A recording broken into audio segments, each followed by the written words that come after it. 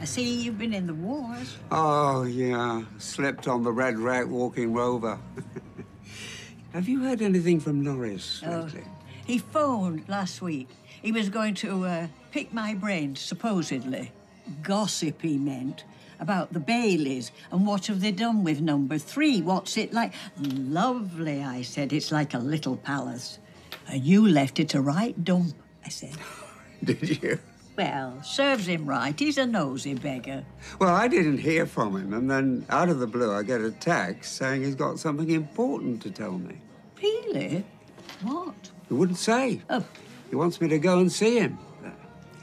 I don't want to traipse all the way over there just to find he wants me to proof his election speech.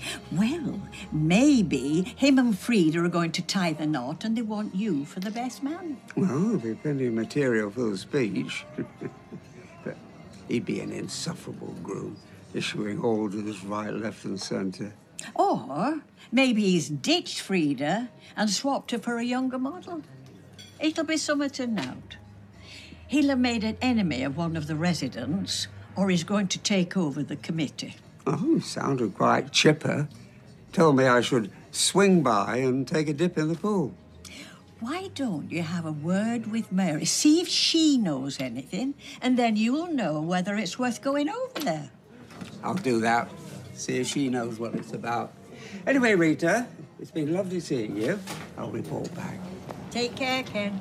I was this close to walking out. Really? Polly from Florizel has left her card several times. Good sales staff are in demand. Oh, I'm sure Tracy values you. She'd be lost without you. I need a proper lunch break every day or else I get burnt out.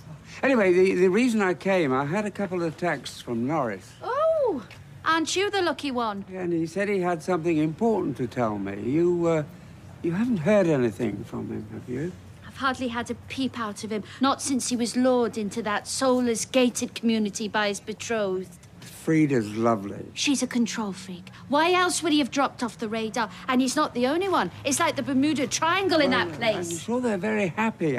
I'm just worried that he's trying to get me involved in something I'd rather not be. Anyway, I thought you and him had parted on good terms. Putting on a brave face, even though it was like losing a limb. Albeit an infuriating limb. I'm still grieving. I was the Lone Ranger to his Tonto. So you don't want to come with me and see what he wants? Not on your Nelly. I wasn't invited. And if he wants to speak to me, he can get in touch.